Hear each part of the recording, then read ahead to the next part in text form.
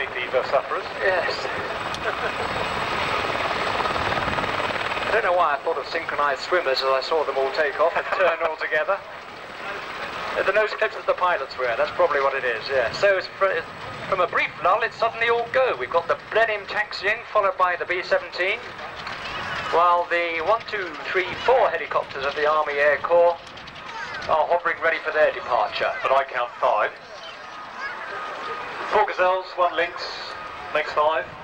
It does, it does. I see that they're actually closing the canopy on the net part just in front of the commentary position. That's doubtless to stop it getting... Or did it slam shut? Because the guy's finger's trapped in it trying to open it. Stop it getting covered in all this grass flying around. And probably not because the pilot of the net suffers from hay fever. So we've still got an awful lot still to come this afternoon. We've got the Royal Naval Historic Flight, we have the Avenger, the Rapide, Seeking demonstration, Raven Baxter coming in the 310, then the Sukhois, the 2 Sukhois flying, and then the solo act. Sea Fury, Harrier, the Battery Echo, loads. The people who defeat me are the people who have an image of art outside.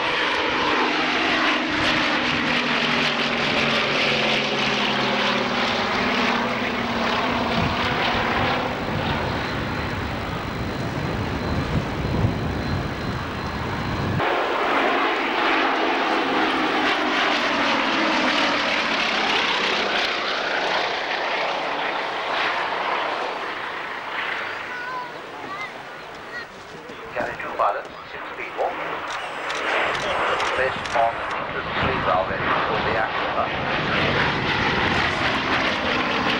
And we started work on that last year in 1933. And it's a sort of adventure, never fixed. And Oliver wanted this aeroplane, he wanted. This is a Mark IV Blenheim, and he had it stripped and painted in a special smooth black. This is a rather shaggy nice final paint was, and it was much faster than the common Blenheim. He must be very annoyed when another pilot in the squadron crashed it. And it was perfectly feasible to take off with one to his 5-pitch flying course. It made life tricky.